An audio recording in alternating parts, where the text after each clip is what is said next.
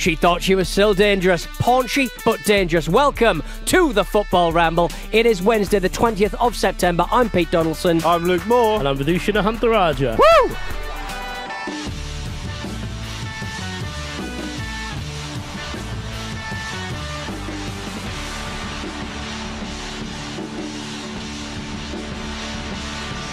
Looking Moore, band an album. Don't know it. Simply do not know it, I'm well, afraid. Thank you very much to Ross Brownell, who got in touch via the Patreon. If you are a Patreon member, you can choose the intro line for Wednesday's show. What is it? It's Pulp. It's the night that Minnie Timberley died. That's why I don't know it. From the last album, which That's why I don't know very good. Awful band. Yes, Thiago Silva's listening. Thiago Silva's listening to Adele in his man cave, and Champions League is back, people. Yes. And you know what, lads? I'm really interested in the group stage of the Champions League this really? season. Yeah. Yeah. I'm dipping a toe, you know. Is this about the same time that you stopped getting interested in geopolitical issues? Is that yeah. how it is? It's weird that, isn't it? But I tried to unsuccessessly get into OTC's React score last night on the Zoom, but did you? Yeah, I was just chanting about Shola Miobi at the new camp, but they wouldn't let me in. But I love the idea of Andy being there wherever he was. Recording on location and you just sliding past in the background like those Newcastle fans with your top off. Switch the light off so he doesn't know we're here. Me with Danny Graham. Did you see Danny Graham, the ex-Sunderland? I know who he is, his most recent club being Sunderland, out there in Milan with a massive 2-pint in his hands. There we go. Lifelong Newcastle fan. Sweet. That is sweet. He's probably waited his whole life to be able to drink 2 pints at one go. It is. Well, we will get on to the Newcastle Milan match, but the highlight of the night, surely last night, was Lazio's goalkeeper, Ivan Provedel, scoring in the 95th minute with the last touch of the game. He's done it before, Luke. So I didn't know he'd done it before. Yeah. And it's an incredible move. And for those who haven't seen it... it looked like it was planned, wasn't it? It looked like they trained on this. So they had a corner, and the ball, you'd expect for the goalkeeper being right in the mix, the guy taking the corner is just going to lump it straight into the being caught like flat-footed. They don't. They play it short. They take it out to the edge of the box, and he times his run perfectly. And what makes the run look better, it's like an Erling Haaland style run for him to head it in. What makes it look better is that he's dressed in bright yellow. Yeah. So you can really see it. Yeah. It's like a high-vis run. He's very visible, yeah. It really does feel like a set play because none of the other attacking players or other Lazio players are like between the penalty spot and the goal. Yeah. So it's almost like they've cleared out to let him have that run. Give him the run. He's good at this. Yeah. He's fucking great at this. Well, Nicky Bandini, his very own Nicky Bandini said, Serie A's 2 teams took 42 shots between them tonight, and the only one that went in was from a goalkeeper, which is a lovely little fact. But so on to the Milan-Newcastle match. Bit of a robbery, all told, in a rainy, then sunny Milan. Goalless at the death of that. Eddie Howe was asked before this match about not training or walking around the San Siro pitch ahead of the game. He said, that's all overrated. I don't believe in it. It's just a pitch. They probably could have done a lot if they just hung out in the penalty areas, to be fair. Because that was some pretty desperate defending at times, Vish. Yeah, it was. It felt to me like they were a bit overawed by it. Not necessarily the stadium, although I think playing in the stadium was actually a good way of cutting through that. It felt like you were playing the shirt rather than the players. Yes. This isn't like the same Milan. Very storied team. Yeah. And I suppose at the same time, there are a lot of those players who are playing the Champions League for the first time. One of my favourite moments actually happened just before kickoff, and it's Jacob Murphy, who I realise we've panned on the show, but seeing him with that beaming smile while the Champions League music was going on. It's like when you see your dog in the passenger seat in the car. It's like, he shouldn't be there. That's great. You might have got to fall out the window. Oh, it's a left-hand drive. It's fine. Pete also pointed out that the little mascot standing in front of him looked just like social media alcoholic, the bootlegger. That is true, yeah. And celebrity roofer, I like to call him. Yeah. How does he get any roofing? That's unfair. I don't know if he is an alcoholic, actually. No. That's unfair of me, but he's certainly a celebrity roofer. He's created a few with his shenanigans. Did you not think there was a point in that second half? And I realised that all the Newcastle players were knackered. Like Alexander Isak looked like he needed a new lung at one point. It was hilarious. How much does he blowing about 60 minutes in? What's going on there? But it felt like the game opened up, and I was like, I reckon you could. When I saw Miggy come on, I was like, come on, stretch him, pressure. It looked like a game because the way that kind of Milan counter-attack was just so incisive and so direct, and Newcastle were just constantly blowing, just trying to get back. But on the other hand, their keeper did look a bit flappy and punchy and a bit. He had to go off injured as well. He did have to go. He was so flappy and punchy. He flapped and punched himself out. But I think when I saw this draw as a Newcastle fan, I thought, playing in the Premier League, you shouldn't fear many of these teams. And PSG obviously in transition, and the other two, well, you might catch them at home on an odd day, but with a team so out of form like Newcastle United, they are unable to string a few passes together at the moment. So this was a really good result. It was a smash and grab for me. Yeah, it was a really good point. You called it a robbery. I don't think it can be a robbery because I don't think anyone got anything, did they?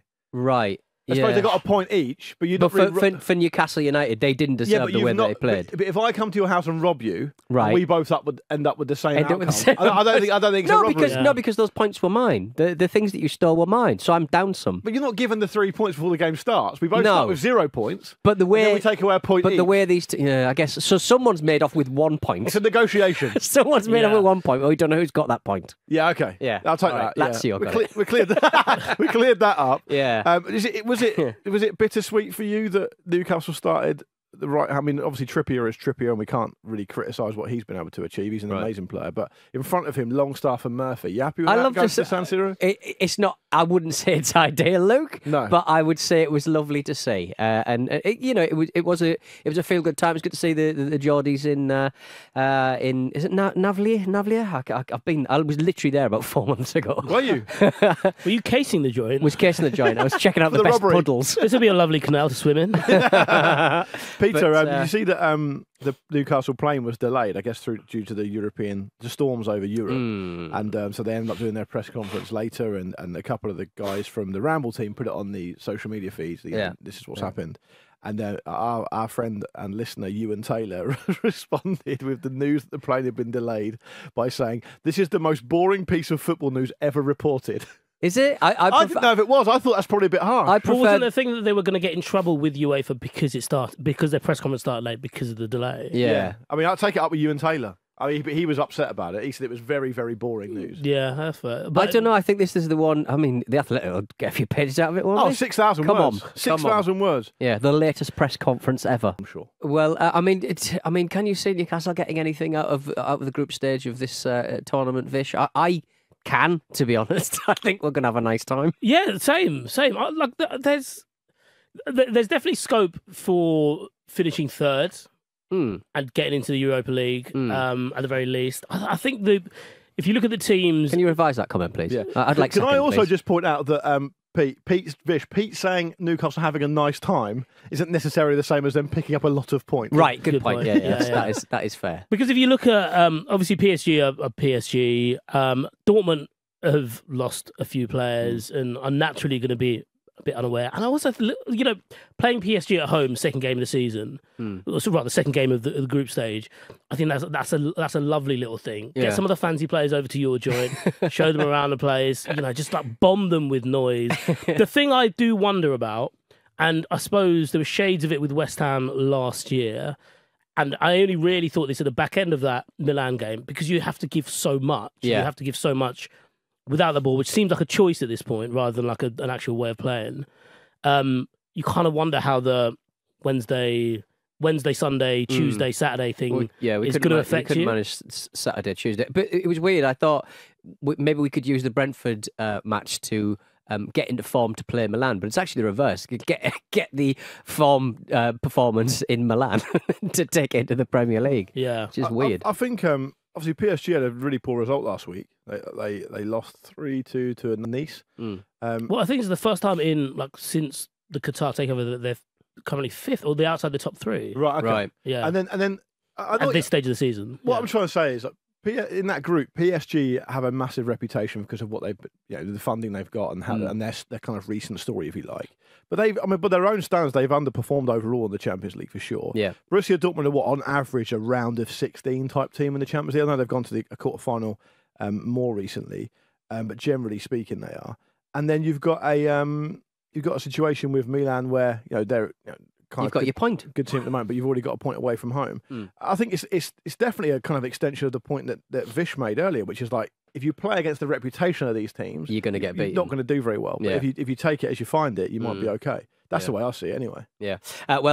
Speaking of Italian midfielder Sandro Tonali, received a standing ovation from Milan fans when he was subbed I thought off. you were going to say in the Wetherspoons he visited. Hey, he's here. He's here. Yeah. Get him on that QR code. Well, Get him 2 burgers and 2 fries for £10. He's finally spoken about his trip to Wetherspoons, and I'm not really sure whether he's thumbs up or thumbs down kind of guy with the spoons in question. I had asked people about the places and restaurants to spend a night with my family. I didn't receive the answer I was expecting. I spent the night in a pub in my city. You don't usually go to the pub with family, but it was a special night. Fun. I think you'll find the people in Newcastle often go to the pub with their family. Very mainland Europe opinion. Yeah. Why am I not in a cafe with my family or a restaurant? Yeah. This is neither of those. Can I see the wine list? The funny thing about that is actually Newcastle does have like a really nice and slightly different pub culture, I think. So like I say specifically someone who's grown up in London, because one of the things I loved about Newcastle is like people go to a pub for like a quiet drink. Even if it's like Friday at 8 p.m. in a blaring pub, there will be a corner of someone just having a quiet drink. Yeah. There'll be an old man with a beard wearing, even if it's summertime, wearing a big woolly hat, enjoying half a Newquay Brown. Very nice. Yeah. Do you think that? So I noticed that in Wetherspoons in Newcastle, Wetherspoons have actually got quite a comprehensive website. Right, where you can go to every because dads visit websites and look at them. Yeah, exactly, they love websites. Exactly. That's all my dad does. Gets up at 1 o'clock in the morning, gets on his computer, and visits websites. Yeah, that's fair enough. And maybe the Wetherspoons is the one. And he could be the bearded man with the woolly hat, presumably. Whoa, definitely. Okay, but he's not a Wetherspoons guy. He's got a local pub, hasn't he? Yeah, it's a flat roof. It's a flat roof monstrosity. What's it called? It's one of Richie's lot, I think. What's that mean? Gillen's. Sorry, Gillen's. It looks like a cricket clubhouse. Yes, where your dad it's quite similar. Yeah. So I checked the Wetherspoons website for the particular branch that I assume that Tonali visited. It looks like there's one in Newcastle nearest to all that stuff. Right. And they do a Whitby breaded scampi in there that you can't really get in any other local Wetherspoons. Oh, nice. Okay. Because of the location. So I'm hoping Tonali and his family availed themselves of that speciality item. Yeah. But he's not mentioned it in the quote, unfortunately. What does a scampi look like outside of breadcrumbs? Couldn't tell you. Yeah, I couldn't tell you. It's a tail, isn't it? Isn't it a tail of a fish?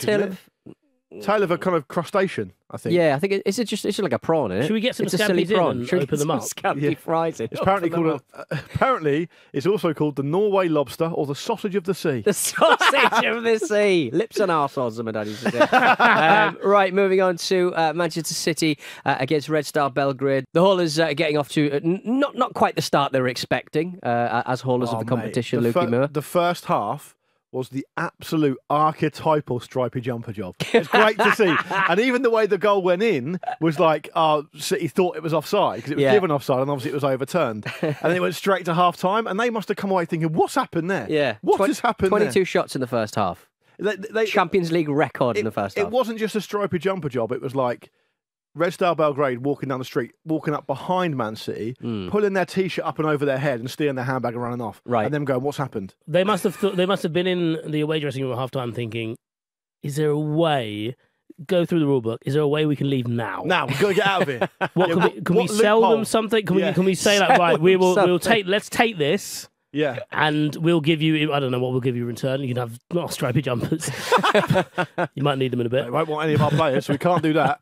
And obviously that, and then it was obvious that old Pep had given them a rocket at half time because they scored straight away after half time, didn't they? And do you think that Manchester City showed them too little respect when Ederson did that silky turn, that silky sort of Cruyffy turn? It was the best turn of the night, with the exception of Rafael Leao's falling over in the Milan game. That was an interesting choice from Leao. I mean, we've moved on, but like it was an interesting choice to kind of he took the ball around about 3 players and then decided to back heel. I mean, he looked way better than all Newcastle players. in that moment. His header at the death was very close until the end. Yeah, it was a weird one.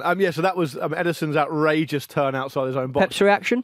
I didn't see his reaction. Wonderful. It was like, I mean, because he was dressed quite well, overdressed, you would say, for that weather. One would suggest, but he was very much like he wasn't disappointed. He was sort of like, well, we're going to have a chat about this. But it was the reaction of like, oh God, what are you doing? And my immediate thought was, no, you created this monster. Yeah. You're the one talking about him playing midfield. If he does a little silky turn, just inside his own half. Why does it never go wrong for Man City? It never bloody goes wrong. It goes wrong for everyone else. It never goes wrong for them. I think it does if you go back far enough. I think to put it in perspective about Ederson, you're absolutely right to say Pep created that monster. This is a goalkeeper who, about a year and a half ago, for 3 months or so, the media had quite a decent, substantial rumour that he was going to start taking penalties for the club. Right. That's the monster you've created. Don't be surprised if he starts doing turns outside his own box. Yeah. Can we have a moment to appreciate just how good Alvarez's goal is? Because it was one of those ones where they slowed it down on the replay, and I was like, no. Play it in full speed, because you just don't get the quality when you slow it down. Yes, yeah. It looks too well thought out, doesn't it? I suppose. Because the first time he takes it past the keeper, I think he's gone left foot to take it past and then right foot. But he's gone right foot, which means like he hasn't changed his standing foot despite taking 2 paces. It's amazing. and I think he is having like a low-key brilliant season. Yeah. And I think the position he's in, playing like just behind Haaland, Haaland's basically like Jupiter, right? Just his gravity just sucks everything in. Yeah. And Alvarez, life can flourish on Alvarez. He's Earth, basically. Yeah. He could just have a lovely time because Haaland's taken all the attention, all the gravity away. He's going to have I think he's going to have a massive season, and people aren't really going to notice for another couple of months. But even so, like Alvarez, he's having a quietly good start because Haaland's still having a good start, despite, as he did last night, missing quite a few chances. He missed so many against West Ham as well. Yeah. On the Ederson turn, by the way, you know that scene in Jurassic Park where Sam Neill's character is like the dinosaur expert? Yeah. And he's got the flair to attract the T-Rex, and he throws it, right? That's Ederson's turn. What Jeff Goldblum does afterwards, where he fucks it up, doesn't know what he's doing, that's basically going to be about 15 goalkeepers this weekend in whatever league they're playing. Yes. They're going to see that and go, I fancy a bit of that. And they're going to massively fuck it up and end up with a broken leg in a heap in a disused toilet building on the back of a Jeep away from a T-Rex. You've mixed the metaphors there. I got carried away there. Yeah. You know what I'm saying, though? You really have, yeah. Will Alvarez manage to make captain by the end of the season? Because obviously we've heard this week that apparently Man City have 5 captains at the club. Kyle Walker has been confirmed as one of them. I'm not sure which one has... Gundogan was obviously the captain before, but now there's 5 captains. I don't know how that works. Do you want to hear how it works? Well, they've got to do fines, haven't they? Yeah. They've got to administer the fines. In a move of quite large pomposity, they've renamed them to quote unquote senior leaders. And it's Carl uncles, football uncles. Football uncles. That makes it sound like Ilkay Gundogan was made redundant, because you know sometimes when that happens they have to change the job title. Cut the job title, yeah. Exactly. So it's Carl Walker, Ruben Diaz, Rodri, Kevin De Bruyne, and Bernardo Silva are the 5 senior leaders. But this is another example of what Pete was shouting about before. Why does it never fuck up for Man City? Because that is that is ripe for mixed messages, for egos getting in the way, and yet every single player you've named is like totally bought in. And Rodri, you don't think that he's 27, but he is. It's the kind of thing that a foreign manager that no one knew very well in the 90s coming to the Premier League would do and be lampooned about it for the next 20 years after being sacked after 9 games. Yeah, it's kind of thing that one day Ramos would do. Oh, yeah. Back in the Absolutely, day. Yeah. And people are like, oh, what a loser. Get Tim Sherwood in. I reckon like Man City are just suddenly going to decide to just play with their arms directly up in the air like they're being held up. Yeah. And just sort of go, well, we could literally do anything and it always comes off. And it'll work. And then everyone's going to do it. What are these bars going across the field? Oh, we're just going to play like table football players now. See how that works for us? Yeah. And hot on the heels of the player we didn't mention on Monday who was on the bench for Chelsea at the weekend, Ronnie Stutter. Right. He sounds like a regen and looks like a regen. Do you know that Man City have also got a young player called Oscar Bob? Yeah, that was good. He had a shot at the end. Yeah. That was spelled B-O-B? B-O-B-B. Ah, I like it. Like Phil Babb with no. Phil Bob. Phil Babb. Pro Evo Phil Babb. Yeah. Good stuff. But they won the game. It looked like it was going to... I mean, there was no realistic chance Red Star Belgrade could do what they did for the whole game and get away with it. The goalkeeper was, busy. The goalkeeper was just the busiest man in football, and that busier than never, Pope. Oh yeah, it was never gonna sustain itself for the whole 90 minutes. Because you know those kind of football fans are kind of our age will know that there used to be you'd go into a game where you'd feel that you're just never going to score today. It's one of those things, right? That doesn't really seem to happen with big teams now. They always seem to be able to do it. Like, when was the last time really you'd see that happen? It feels like it used to happen all the time. Yeah. Like, it was just going to not be your day. I used to go to Fratton Park and see Pompey when they were a good, decent enough team and be like, okay, well, they're just not going to score today. That just doesn't happen to Man City. Yeah, they've almost like... The gap's too big. Yeah, the gap's too big. And the money that gets you players also buys you back some of that misfortune. Yeah. That doesn't exist in the ether anymore. That's that's 20 million on every transfer. It's just that's a tax. Yeah, exactly. The unlucky tax. They may find themselves in all kinds of hot water at the weekend, guys, because Pep Guardiola has said on Man City's next game in the Premier League, next we have Nottingham Forest, 2 Champions League winners. They've won one more than us. Shut up, Pep. Yeah, do you think it's patronising? I think it is, actually. Isn't it weird? You can sort of damn with massive praise. Yeah. I think it's because last season Forest fans were singing at City, Champions League, European champions. You'll never sing that. They are singing that now. Yeah, that's their fault then. Yeah. 2 European Cups. You'll never sing that until this season. But on one hand, you might feel like it's nice of Pep to kind of know that, right? And know his English football history and kind of buy into it and be respectful of the Forest. But you're saying it's patronising. I think it is patronising. But is that more to do with the complex you've got about your life? Everything I say on this podcast and everything I say in real life is all to do with my hang-ups. Yeah, okay. Yeah. It's good to know. It's good to know. And yours. Barcelona elsewhere beat Royal Antwerp 5-0 last night. It's been reported that apparently Barcelona may very well be ironing on the Rolling Stones logo for their shirts for the next El Clasico. They've collaborated in the past with Drake and Rosalia, but apparently they're going to be wearing the big tonguey. What is it? Is that Mick Jagger's mouth? I don't know whose mouth that is. The lips and the tongue. I'm not sure whose it is either. It's a cartoon mouth, isn't it? Famously, but is that to do with their? Is that to do with their tie-in with Spotify?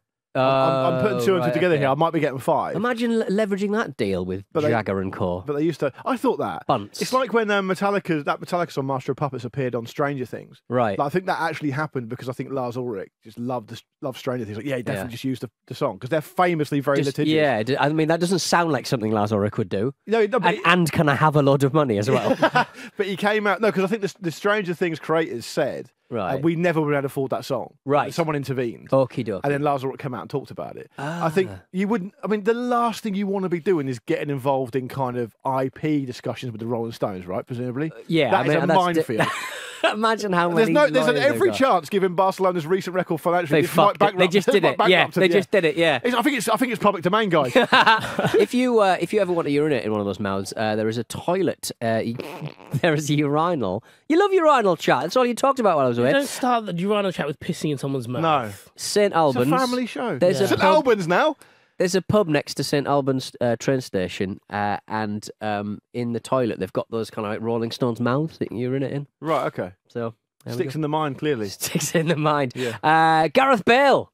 Remember the El Clasico exploits of one Gareth Bale? He's going to be in the new PGA Tour video game, Lukey Moore. Obviously, there's all kinds of things happening with the new EAFC video game, but I didn't expect the first. Happening? Well, it's just for the first time, I think women are going to be able to compete with men in this new system. Obviously, FIFA are going to be creating their own video games, so EA have had to sort of make their own.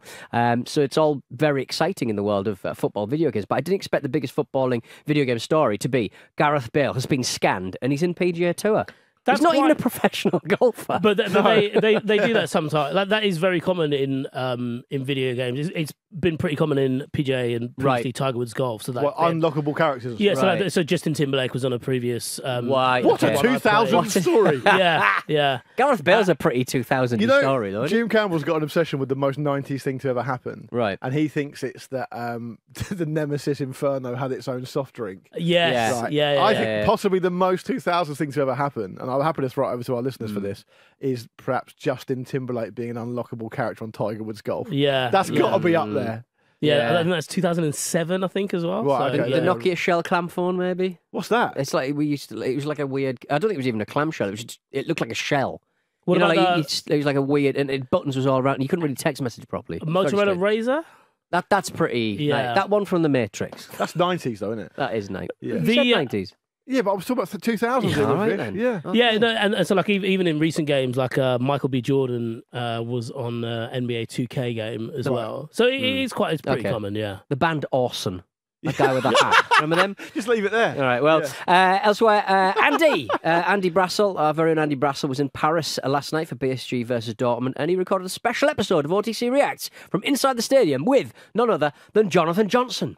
Yeah. Not my neighbour, who is also called Johnny Johnson. Is he really? Very enjoyable. Do we definitely know it's not your neighbour? Whenever I take in a package, hilariously, he looks just like Mike Ashley as well. But his name is Johnny Johnson. Head on over to On the Continent for that feed for all the reaction to that game, and make sure to subscribe while you're there. It is an excellent, excellent show. Right, we're going to be looking forward to some of the matches taking place in the Champions League and beyond this evening. In just a moment, we'll be back in a tick. Ricky Lambert here, ex-Southampton, Liverpool and England striker. I withdraw my consent to be governed by any corrupt, compromised, belligerent, criminal parliament or government. I will not comply. Ricky Lambert there. You know the bit in the US office where he has to declare bankruptcy? I declare bankruptcy. Yeah, that's basically what he's doing. It doesn't work like that, Ricky. No, it's a bit when dads write on Facebook that they hereby withdraw consent from using your pictures. You don't have any pictures up there. Yeah. Nobody wants your pictures. If you agree, copy and use this on your own profile. Or during COVID, when people would put Magna Carta on their shop front so they could still trade and sell their pasties. The Jay-Z album. Matt Le Tissier was in that little bit of footage, but the music is used is so high in the mix, you can't actually hear what he's saying. So he's Dark Forces. It's definitely bad mixing. Dark Forces. Matt Le Tissier certainly is definitely the gateway drug to Ricky Lambert. Matt Le Tissier is your communal garden. Yeah, like I mean. Yeah, I've said my piece on Matt Le Tissier. Sadly, his newsletter this week wasn't interesting. Golf. Just more golf. Yeah, okay. But put him in PGA Tour. If Ricky Lambert on a nice round earth. He's the unlockable character. But you drive off the tee and it just keeps going. It never stops. But Ricky Lambert did a newsletter, we'd all be in trouble. Exactly. I'm fairly certain. I don't want to be rude, but some spicy stuff. Again, it's Creed's blog in the office on the Word document. Yeah, even for the internet, it's strong stuff. I'm pretty certain Ricky Lambert can't put a sentence together anyway, so we're all safe. Exactly. But listen, we will not comply. We will not comply. No. We will be that lone voice in the wilderness. Vish, are you looking forward to tonight's Man United football match in the Champions League? What do you Bayern think? Munich versus Manchester United. What's that? Musiala's back. Yeah. Goretzka. Harry Kane. Coleman. Join the party, lads. Everyone's invited to the goal orgy. I can't remember. But use protection. Use protection. No, I'm not looking forward to it. I don't know what triggered it, but last week I got. I think Luke, you might have said something nice about me. So like people replied to Luke's message saying nice things about me, including one which was like, great to have a Manchester United fan on the show. Which I think it was about. I was like about to go to bed, saw it, and I was like, oh, that's really nice. And I was like, oh, I'll reply to that. I'll wait for the morning. Woke up in the morning, had a coffee, and I was like, oh yeah, that message. Looked at it. I realised I'd read it wrong the night before. It was always nice to have a sad United fan on a Monday morning. That's quite existential, that. Yeah. It is. That's gone a bit too far. I think that's public service, though, isn't it? Yeah. For everyone who's had a rough all weekend and they don't really want to be at work, and then they hear your voice. No one was waiting for Chris Whitty being like, look, let's have a go at this dickhead. Can't wait till he comes on at 6. Yeah. Like, have you been put in a headlock in a park by someone who's a Saturday Night fan? Because that's unacceptable if so. But here's the thing. He subscribes to a few newsletters, that lad. Here's the thing. I'm not going to say that Man United can get a result tonight. We're going to do a react afterwards, Vish, you and I, so people can listen out Brilliant. for that. More sad United So fans. if it does go Imagine to meeting shit, your high school bully again after all this. It's basically what it's going to be like. it's going to be fantastic. But there was a period, I'm going to say, of given the age that you are, of years where you probably look forward to every single game. Yeah. No, probably 99% of people listening to this show, and myself and Pete, have never had that experience with the club we support. So take your medicine. Isn't it? Take your medicine. But having said that, I don't know how much longer it's reasonable for you to accept the medicine, because at some point the medicine's not going to be making you get any better. Yeah, at some point the virus mutates off the back of the medicine and becomes even stronger. It becomes bad medicine. Yeah. And it just gives you a League Cup. And that's it. Which in a way sounds like almost like a depressing... I can see my veins. It's like an inoculation that means that you're not going to get a bigger tournament win. Yeah. Exactly. It is like that. It's also a bit like Man United winning the League Cup is also a bit like going to watch like the latest iteration of a band you really like, but the lead singer's gone, the guitar player. It's basically just the drummer and the keyboard. You're player watching left. The View have a fight in Manchester. You are basically, yeah. Oh, God, yeah. that's brilliant. Which I've seen you do, by the way, Pete. Bloody love it. So are you looking forward to the game or not, Vish? No, not really. I find myself in this cycle though, where because I still rate and I suppose back Erik Ten Hag. You see the lineup when it's announced like an hour and a half before, and you're like, you kind of do the working out in your head. You're like, yeah, I can see how this works. I can see how that works, and he's truly trying to do something here, and it's a different formation every 2 weeks. Yeah.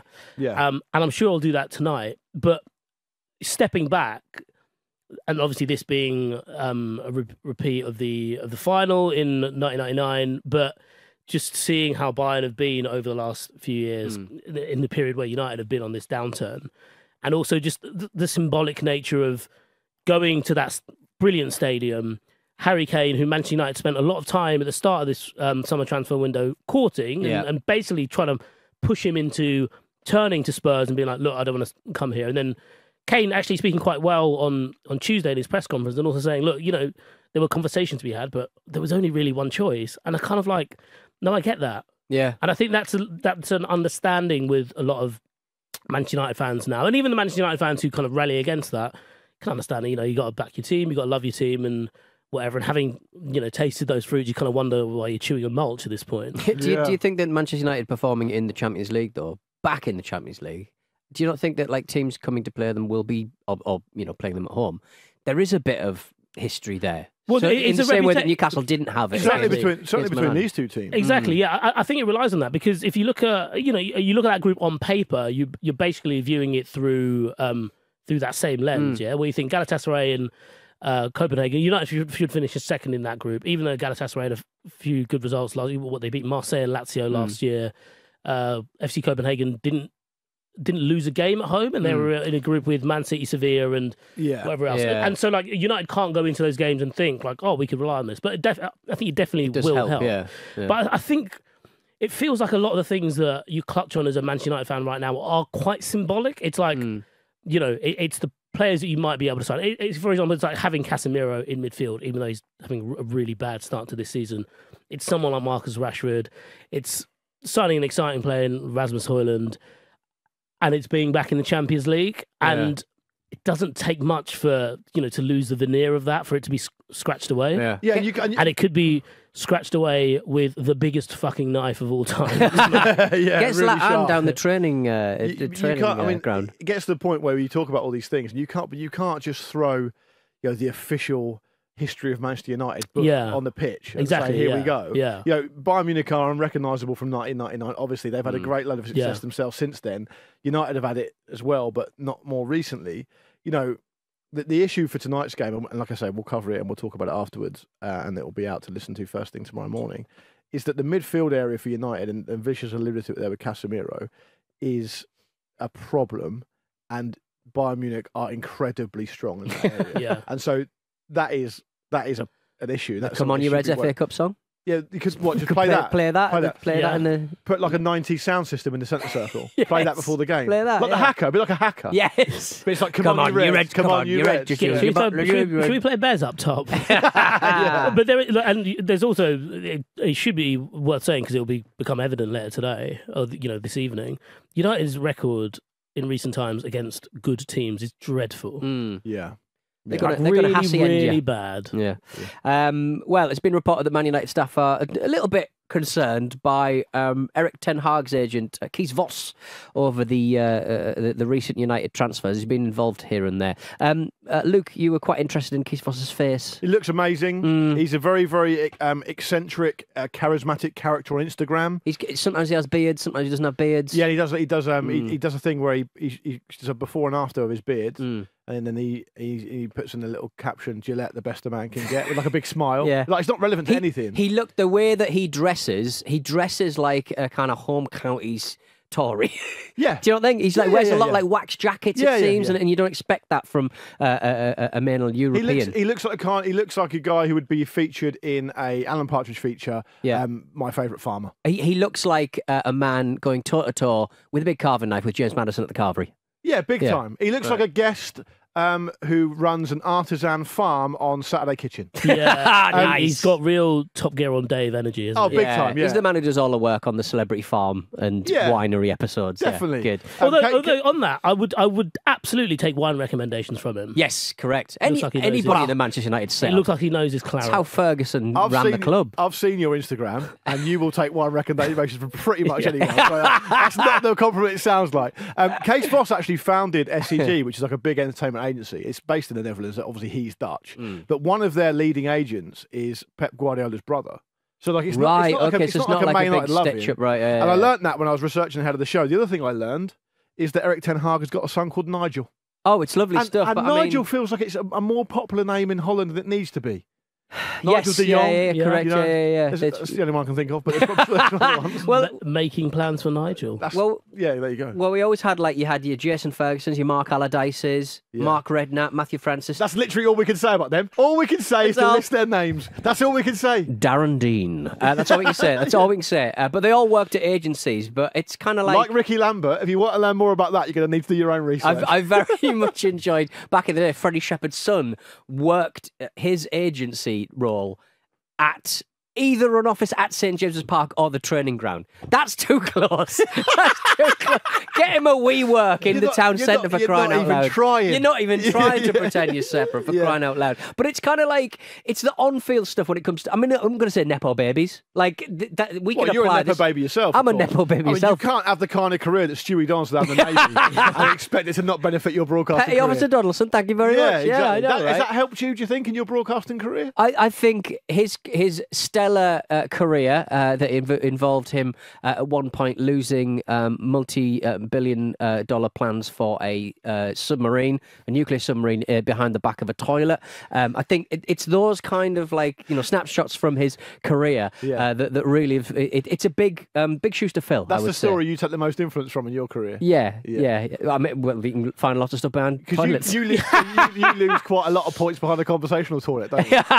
Sorry, mate. How long are you going to be? I'm just check the system. That definitely was toilet paper, wasn't it? But obviously, nepo babies is something that we talk about quite a lot in films and media and stuff. But obviously, on field is where it gets quite disappointing for the football fan, isn't it? Because you've got these footballers who are sons or daughters of footballers, and then they can never be as good as what their father was. And here's the thing. Nepo baby situation in entertainment, as far as I know, is a conversational point because they are successful. Right? So they are household names. Some of the biggest stars in Hollywood, etc., etc.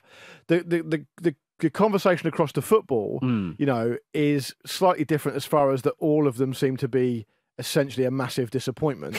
And I can't find a single one in the list that's actually doing an awful lot. I mean, Erling Haaland's got probably something to think about. Erling Haaland's the only one. Erling Haaland's the only one. The others are like Charlie Savage, who I understand is carving out a decent, professional career. Daniel Maldini, why is he playing attacking midfielder, for crying out loud? That's unacceptable. Unacceptable. Kasper Schmeichel? Yeah. Fair, yeah, I suppose, but that's a long time ago. But even Kasper Schmeichel, I remember there was a. Where's the third one? He did a.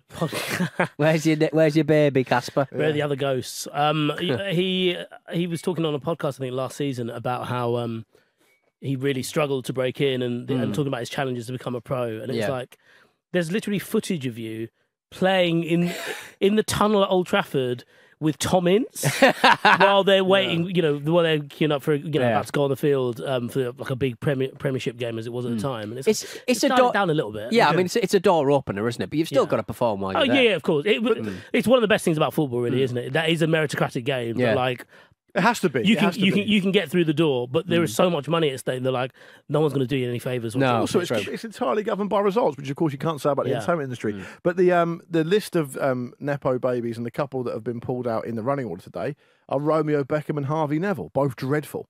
Yeah. So it's not like they're really pulling up any trees, relatively speaking, are they? No, true. Well, there's one less chef's job out there for Romeo Beckham because Rio Ferdinand's Italian botulism special when he put that fucking raw joint of beef. Isn't that beef, Brooklyn right? Beckham? Oh, is it Brooklyn Beckham? Yeah, it was right. Brooklyn, Sorry. Brooklyn's Brooklyn's the photographer and chef. Yeah, exactly. Yeah. I will not comply with that. He also got into mixology and he made his favourite drink, which was a gin and tonic. What are you doing this week, Brooklyn? Did you see the one who took a photo of an elephant and it was just in the dark? Yeah, there were blurry. atrocious pictures. He took a photo. So he has his book out, and there was one photo of a party, which was blurry, but it wasn't even artistically blurry. No. And Atrocious. He's obviously written his own captions. So the caption for this was, "It's a party. It's a bit blurry, but you get the gist." That's a photo book. That's a coffee table book. Just work on Because it. the elephant one was like the elephant was in the dark. And that was blurry as well. Elephants, so beautiful to see, but so difficult to photograph. Don't put it in the book then. Yeah. It's a photography book. What are the ISO settings on one of the slowest animals on fucking Earth? Also, you can't take a photo of an animal that we figuratively use to talk about something that's not in the room that you can actually see. Idiots. Yeah. Any photograph when you blow it up and put it in a book looks impressive, apart from the ones he managed to isolate. So in many ways, it's a real achievement, I think. Yeah. It's anyway, a kind of achievement, isn't it? Yeah. Well, Rio Ferdinand's Italian restaurant in Manchester has permanently closed, unfortunately. Rosso was the tipping point for Rio Ferdinand, Erling Haaland turning up with pyjamas. He's been wearing pyjamas out and about. He's a great eccentric. That's the thing about Haaland. You know, what you got to love about him is that the really world class, genre-defying footballers that we've seen, like Cristiano Ronaldo, Lionel Messi, like they're both quite boring, like replicants. There's not really much going on. Erling Haaland's still quite an eccentric character. Like Brassel told us back in the day when he first scored, I think it was his first hat-trick in the Champions League.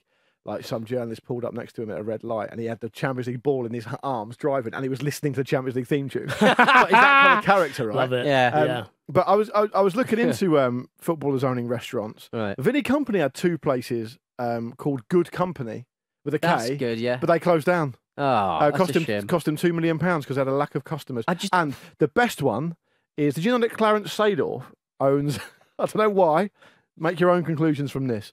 Clarence Seedorf owns a restaurant called Fingers. That's the worst. Yeah. And just don't want that. Footballers come with certain reputation. You don't want that. It's got a little side bit, which is genuinely called Fingers Garden.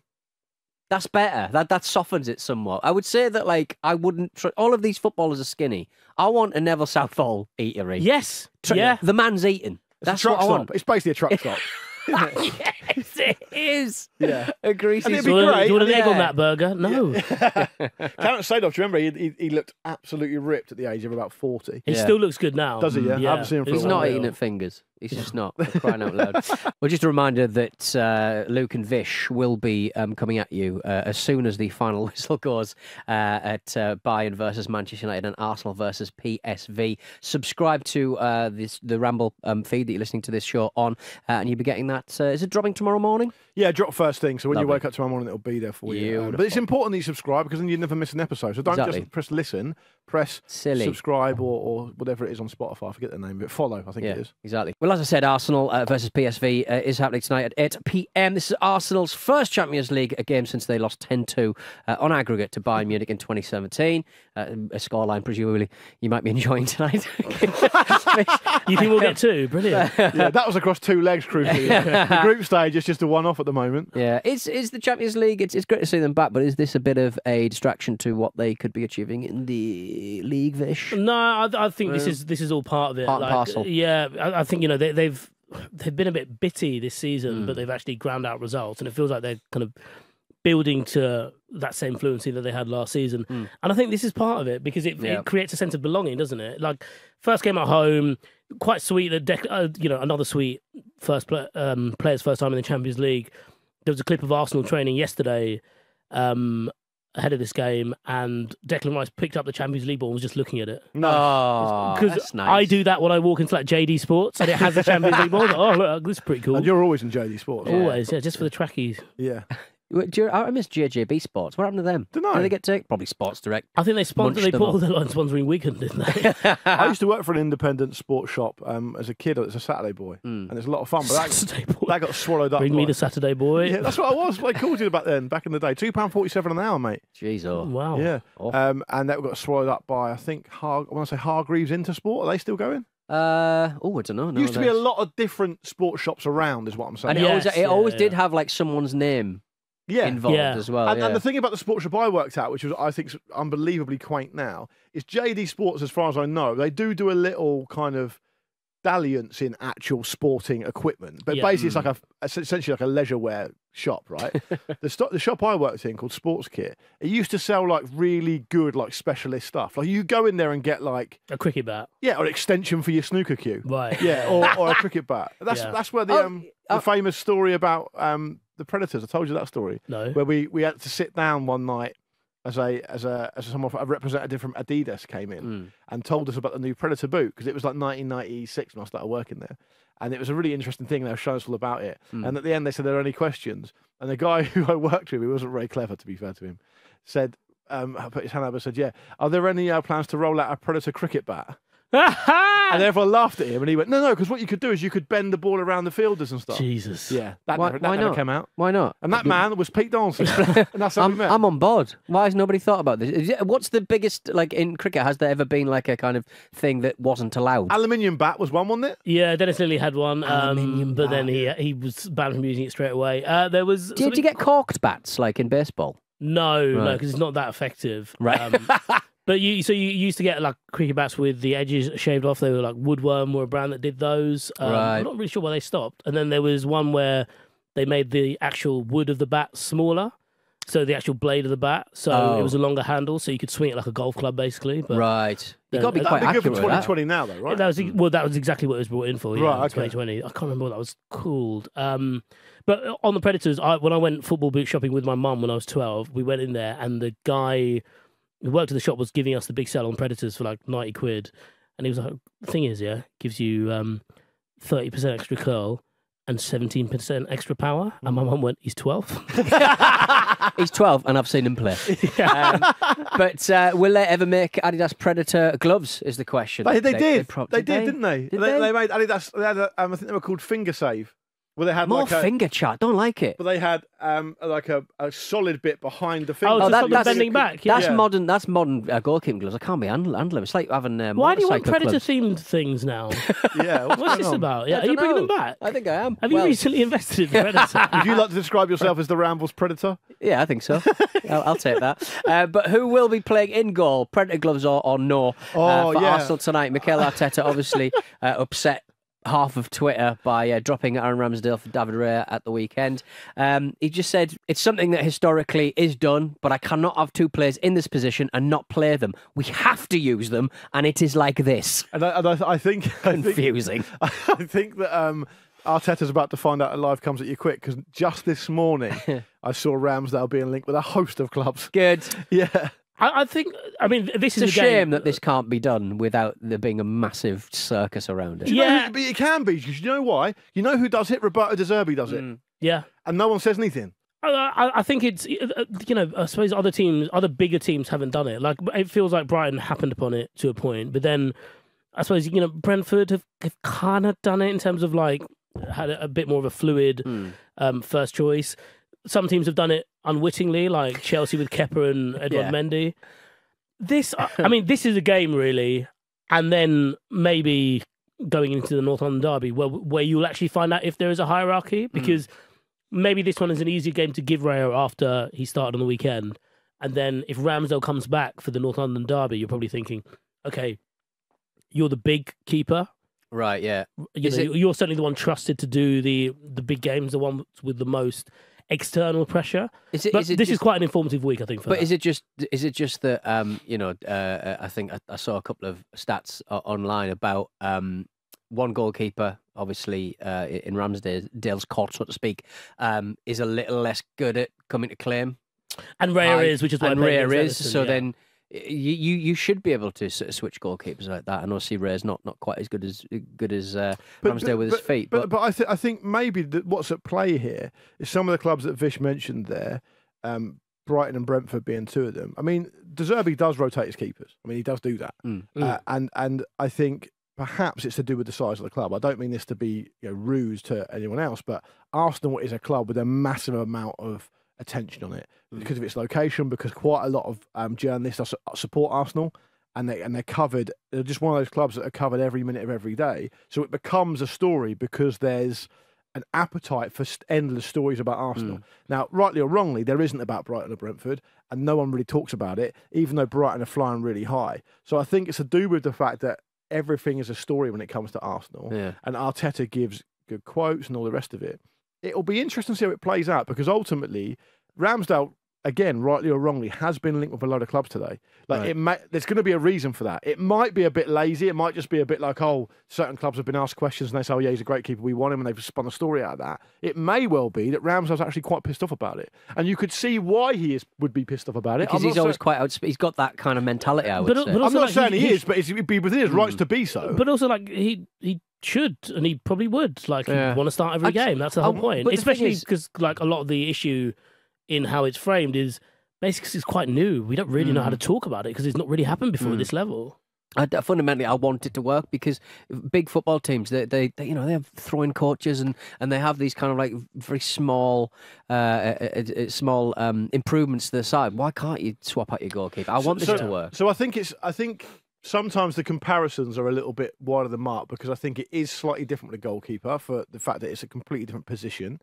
Because when you're a goalkeeper, everyone, you can use your hands, and no other player can. Yeah. As a result, they train differently. They train like a little group. Like there's a kind of hierarchy that's present around goalkeepers, and of course, the second choice goalkeeper wants to knock the first one off his perch or take an opportunity when the first one's injured. But it is a different new thing. I'm not saying it's wrong. It's an experimental way of doing things. But if Aaron Ramsdale's cool with it, then great. But I doubt that Arteta and the team went up to Ramsdale beforehand and said, we might sign David Ray. Are you happy with that? Because he probably would have said, no, I'm fucking not. And so we'll have to see how it transpires. Yeah, and obviously we've seen it in the past with cup goalies and, league goalies. Last year with West Ham, where it was Areola and Fabianski. And then it also plays out moving forward in that specific example where Areola is now just the first choice. And it happened at Man City where he always uses a keeper for the League Cup or the FA Cup or whatever. It's a bit different because it's more rotation, but yeah. But the understanding is that that's a less important trophy, and therefore there are lower stakes on the game, and therefore the guy can go and get an experience or whatever. So it'll be interesting. Ultimately, you want Arsenal to get off to a winning start tonight. It's a winnable game for them. Yeah. The stadium there will be absolutely pumping. They've been a lot happier since the recent improvement, which is understandable. We'll see what happens. But they should be looking to get a nice home win to start with the Champions League campaign. Jim will be watching with a cerveza down in. Is he in Portugal? Is he in Portugal at the moment? Is he? Yeah. Is that cerveza? I always forget. I think producer Rory and producer Finn are going to the Arsenal game tonight. Oh, lovely stuff. Yeah, so they'll enjoy that. Report back. Well, let's get out of here. If you are a Patreon subscriber, don't go anywhere. By the way, keep listening for Ramble Uncut. We've got loads to talk about. Warnock's last game in his role. We've got Roy Hodgson. We've got a Scottish amateur football club called Haddington Town, who were furious with Elon Musk. If you would like to gain access to that audio that we haven't recorded yet, head on over to Patreon and subscribe. Thank you for listening to the Football Ramble, part of the Acast Creator Network. Tomorrow, Luke and Vish will be back with Ramble Reacts, as we said, following tonight's Champions League action. You can follow us on Twitter, TikTok, YouTube, and Instagram at Football Ramble. And don't forget to subscribe on your podcast app so you don't miss out. Luke Moore, farewell. Cheers. For a bit. Yeah, see you later. Vish, I'm so sorry about what's going to happen tonight. Yeah, me too. Yeah. We'll be back tomorrow. Thank you for watching a clip from the Football Ramble podcast. Don't forget to like this video and subscribe to the channel so you don't miss an upload. A single upload. Don't miss out on the uploads. The uploads are important.